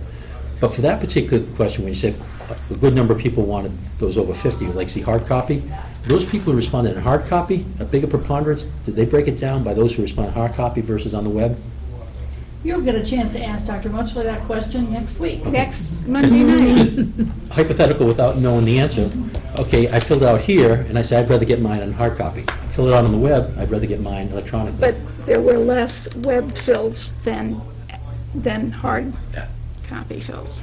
But it's fascinating that our younger people want it electronically. Our older people want it hard copy. Yeah, well, that'll change. And if more people are going to become older and live in the town, are we going to the electronic age, or are we going back to the No, the I think we'll paper? move forward with Yeah, them that's- being electronically, but right now, with us, It's a transition. It is. And I know even with the study, I was sent it in the mail, and I have it on my computer. Very difficult to read 111 pages and keep at it. I'm going to borrow a hard copy so that I can go through it Right. the old way. It's a very difficult situation. When I You know, first- I do have some of the numbers for that. If you look at just the age group 50 to 59, 34% of those who responded said that they looked for information in the broadcaster. 32% said they looked in the Littleton Independent, and only 18% said they looked at Facebook or other sites. And then it drops sharply off when you get over 60 to like 5% said that they look at Facebook. I first started reading that on here, Oh, gee. oh, good luck. Now- I did too on my holding iPhone. it sideways. I'm seeing it on a 17-incher and I'm having trouble. Well, I'll be candid with you. I said I started looking on here. As soon as it came across, I said I got to find out at least the initial piece of this, and started paging through. You get a hard copy next week, aren't you a lucky Well, one? the thing is, I don't want hard copies, personally. Now, that's just my, personally. In fact, I've been trying to get the Board of Selectmen to go electronic, and Can I have your hard copies? Knox going to kill me when I say this, but I'm going to say it out loud anyway. At the Board of Selectmen meeting, I said, I mentioned the last 18 meetings we had, weighed the paper from the last 18 meetings, was 21 pounds. So, 1.1 pounds of paper per meeting, times however many of us are involved to get hard copies. I said, we got the school committee go electronic only, but I got to get the Board of Selectmen. It's a transition. Some people, it's going to be, because how do I read, how do I learn? Do I learn best by seeing, feeling, touching, hearing? Each of us are different. And I can understand exactly why you're saying what you do, because I still work with a lot of folks who will print out stuff at work, and you're like, what are you doing printing this stuff out for? We've got computers all over the place. We've got computers, we're wireless in the building. You can walk from room to room just carrying the computer and start typing away or reading, whatever. But That said, who lives in town and what are the needs? So when we talk about the needs assessment, if I need to be able to read it in hard copy, we've got to be able to provide it in hard copy. So we've got to understand that too. It can't just be, too bad, so sad. You're old. Never mind that. Look at the broadcaster. Every month, the broadcaster comes to me electronically because I requested it. I get it electronically, I print it out so my wife can read it. But from the government's perspective, we save money, so that's good because it was your paper and your printer. Right, it's my paper, exactly, yeah. By the way, allow me one opportunity. That is an excellent document that you'll put out. I find it extraordinarily useful. Broadcaster? Yeah, and folks that certainly rely on the information you put in there, whether they're getting hard copy or soft copy, it's got to be proved very useful. Now that said, so we provided some information, but you have the resource to take advantage of the information. To your point about transportation, let me segue into that because transportation is important. The last mile, you may have seen some of the advertisement about Crosstown Connect, and the Lieutenant Governor Polito was out here. Was it last week? Labor Day week. Yep. To sign the compact with us and for our surrounding communities. And that, in essence, is how do you get somebody from the train station to work here in town, that reverse commute thing. One of the things, and Keith has been working very, very hard on this quite diligently, is working with the MBTA, for example. Let's get an earlier train. Getting the second track put in on the Fitchburg line is absolutely instrumental to that happening. So pretty soon we will be getting that earlier train. So rather than it being about 8:30, now you're already late for work.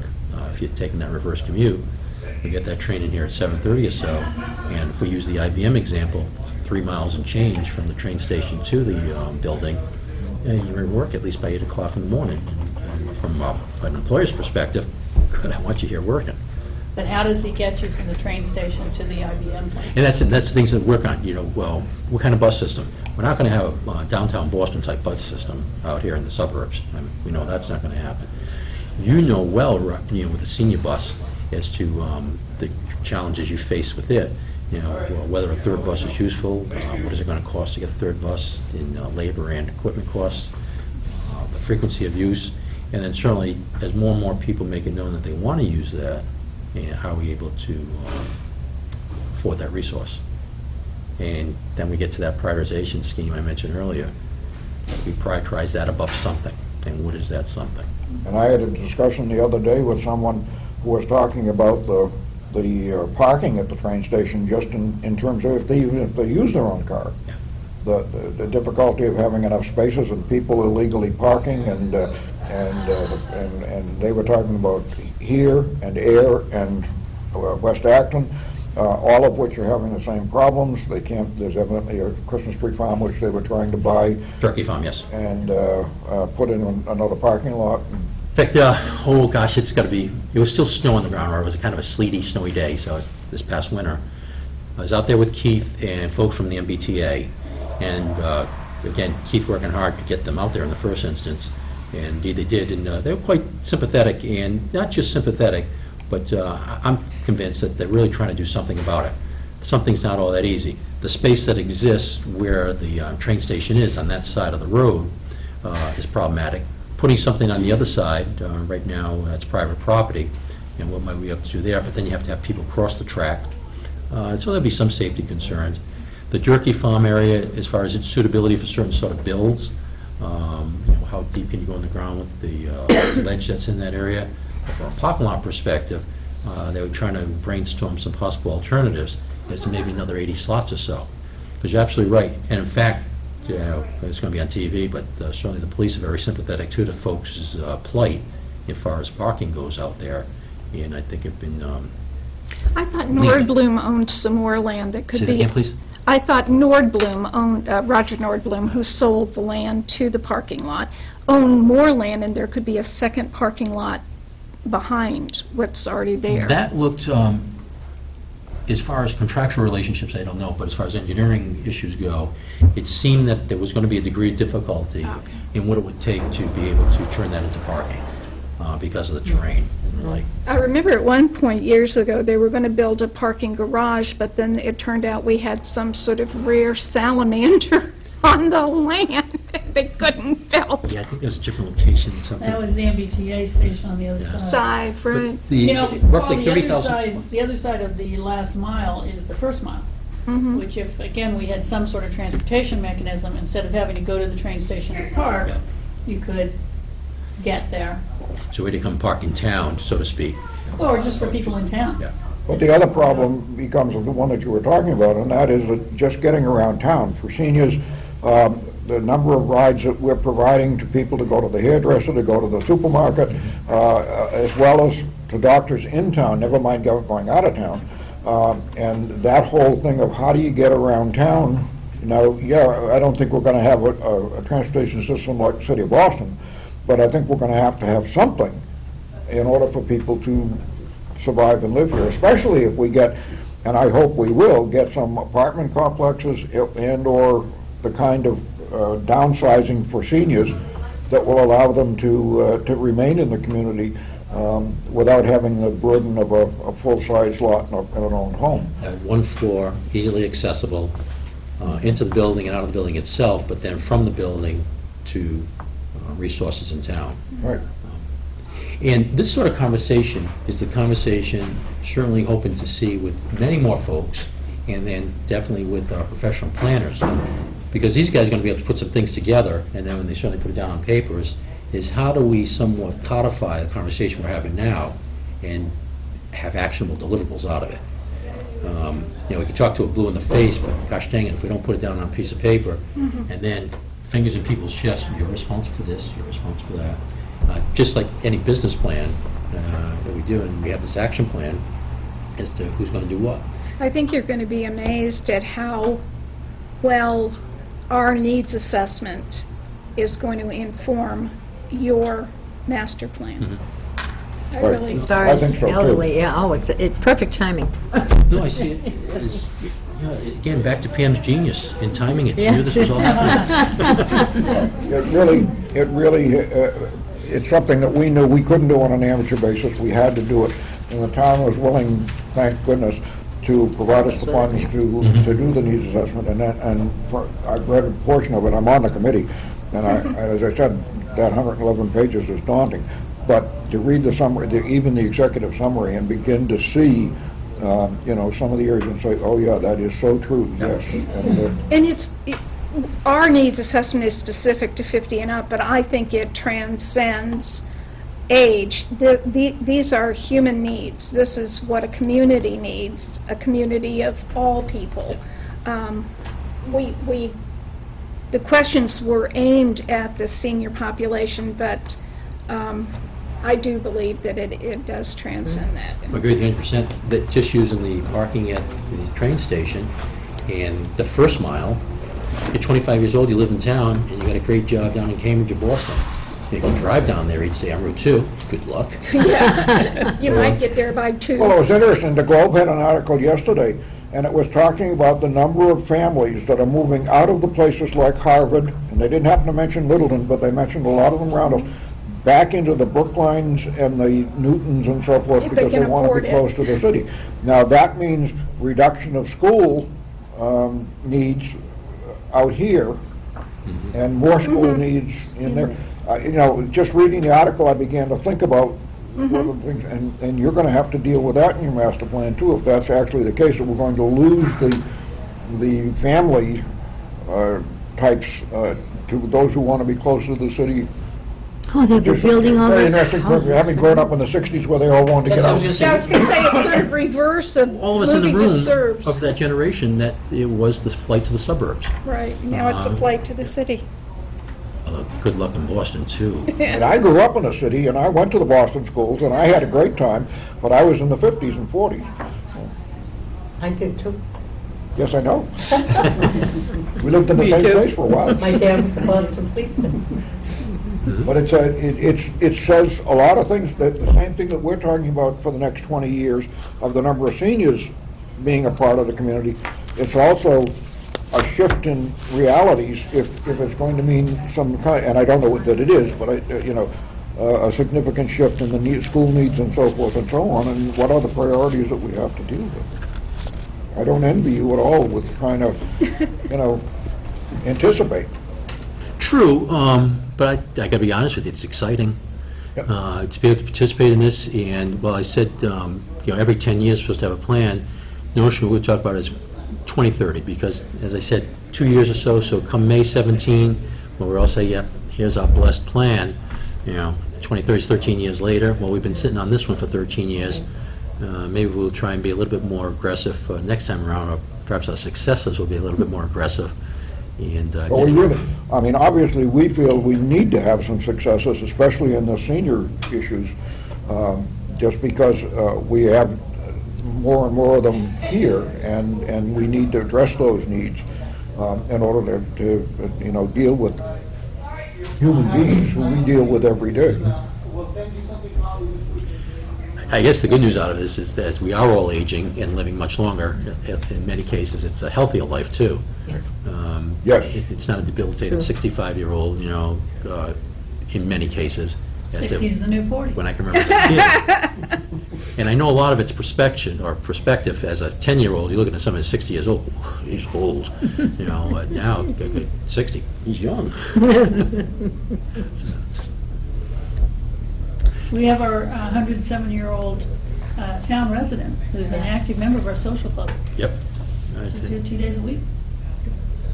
Amazing. She's amazing, yes. And that's not becoming that unusual anymore. No, it isn't. There's a lady in town, I won't say any names, that starts to narrow the field down, 95 years old, at Mass one day, dropped her book effortlessly, and at least seemingly, reached down, picked it up, and did not miss a beat. You're like, pretty wonderful. Okay, I said we're on Facebook, so anybody, who's on Facebook here? Anybody? Okay. It says you something, doesn't it, huh? I don't want people I to am. know. But for folks watching on television, She is okay, too. Littleton Master Plan Update Steering Committee, so if you search it, you'll come across it. On there, we have a little bit synopsis as to what it's about. We have a schedule for our meetings through, I think we're through April and May of next year. We've got the schedule laid out as to when we will meet. And one of those meetings is tomorrow night. Most often, it's in room 103, and here's the exception. Tomorrow night is the exception, right here in 307, just because 103 was not available.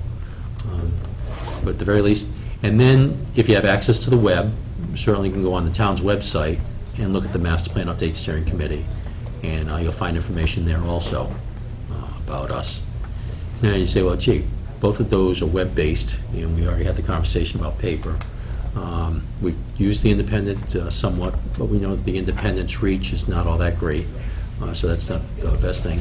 I'm going to ask Pam more officially as to how we can, because I mentioned the broadcaster, you've all spoken about it, and I think it's very successful, how you can get the word out in that also, and we can talk more as to what's the best way you see fit to use You that. had mentioned focus groups and forums, and if you can get us dates on those things in advance, we'll get them into the broadcaster. We go to bed the 10th of the month before the following month, so we're just putting the October broadcaster to bed now. And you do almost darn near a daily output too, at least it seems. We can also get it into the email. Yeah, we do our Yeah. weekly blast. We have both the wellness blast and the what's happening blast. What time is your steering committee? 7 p.m. Great question, thanks. So tomorrow night, which will be the 15th of September, 7 p.m. here in room 307. Please come on down with the ideas, and you'll certainly hear some of the things we've been thinking about. And it's just 12 of us. Although that said, the demographic is pretty good. Although, as far as gals go, it's only Melissa. It's all guys otherwise. But of the group, the age split, well, Melissa's the youngest, I think. So, and I won't say her age. And then up through, who would be the oldest? Who would be the oldest? Mike Zeldin, perhaps. And Mike Zeldin's one of the at-large. And Mike's only been in town 3 years. Jumped right in. Ronaldo, he, as he described himself, he has a Italian first name, Japanese surname, born in Brazil. And he's nearing completion of his U.S. citizenship. So he shared that with us as he was signing up to be on the committee. And then everybody in between. So you know Mike Fontanelli, you know Peter Scott, you know me. Let's see, got to think some other names off the top of my cranium. I know them all, it's just that my memory is trash. And has Did nothing Weatherby join? has nothing to do with age. Did Weatherby join? No. Ronaldo became the 12th guy at lacrosse, Ed Kuykendall, Joseph Occhiello, John Bleifeld, Paul Glavey. So a lot of these names, Richard Crowley, excuse me. So these are folks you know, so you can see what kind of the breakup or the makeup of the committee is to, whether you're just like, how did he get on? You know, or glad he's on, whatever it might be.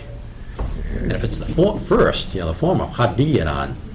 Come on down then, please, and help us out. Any other questions?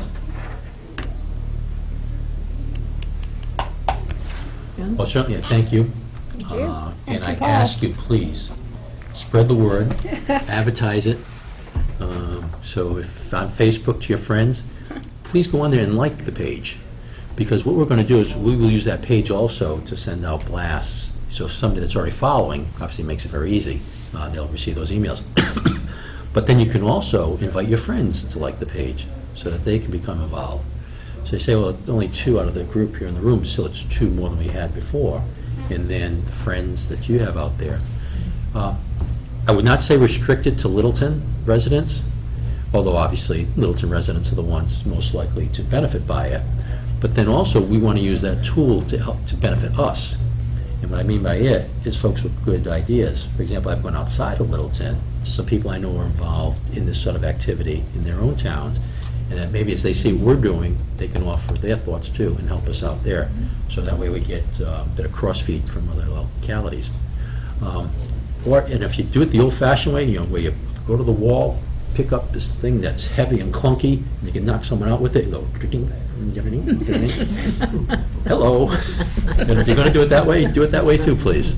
It's amazing that young children will look at, I have a friend who has an old phone. They don't know what they are. They have no clue. No, well, how do you make it work? There are no... They don't know what dial the phone means. No. At least it's not. My mother-in-law Klondike had one of 5. those. Or they don't know what a payphones are non-existent now. Right. It's- And party lines. And Littleton used to have Central. When my husband was growing up, the little kind of Victorian gingerbready-looking little house by the Unitarian Church, that was Central, where the operator who did Littleton was. Major connection for you. Yes. Thank you, Paul. I just wanted to tell everyone, I got the agenda for tonight, and at 7:45 is when they're going to start talking about the warrant items. Okay. 7:45? Right, and we're about halfway down. They've set aside from 7:45 to about 8:40. Okay. So What's the name of the plan, Littleton? What's the name of your group? The Littleton Master Plan Master Plan, okay. Update Steering Committee. 7:45. Okay. And that's on Facebook too? Yep. I've looked up at it on the web, but I never thought to look on Facebook. We don't have a web page. Web page, it's easy to create one. Keeping content current and flowing there becomes more difficult. Right. We may well migrate to that and have one. I don't know the answer right now, because it just takes somebody as a content manager to get the Facebook, we feel that's a much simpler tool to use and keep it reasonably updated. So that's why we're going to do it right now. I talk to friends on Facebook, but I never thought to look at that. So, there you go. But your agendas and minutes will be posted as usual on the town website. Oh, yes, ma'am. Yeah, so if I don't know about meetings. Yep. In fact, well, thanks for bringing that up in that context. You don't have to be a member of Facebook to go to Facebook. You can go on the web, Facebook, and read our page. Yeah. Okay. Okay. Thank you Thank you ever so much. Absolutely, my pleasure. Yes, no, it's been informative. Yeah. It really has. We'll all get handouts. Master plan. Coming up, and it is perfect timing for us and our needs assessment, information too. And I'll leave it with this. The master plan that we will produce on May 17 is not the master plan update steering committees. It's not the planning boards. It's not the Board of Selectmen's. It's all of ours. by all of us participating, that's how it Right. comes. And that's critically important. That's very good. People need to hear that Yeah. and offer their thoughts. Thank I- So, let's end the meeting. Is that a motion to adjourn? So moved. To adjourn. Seconded, okay. Wow.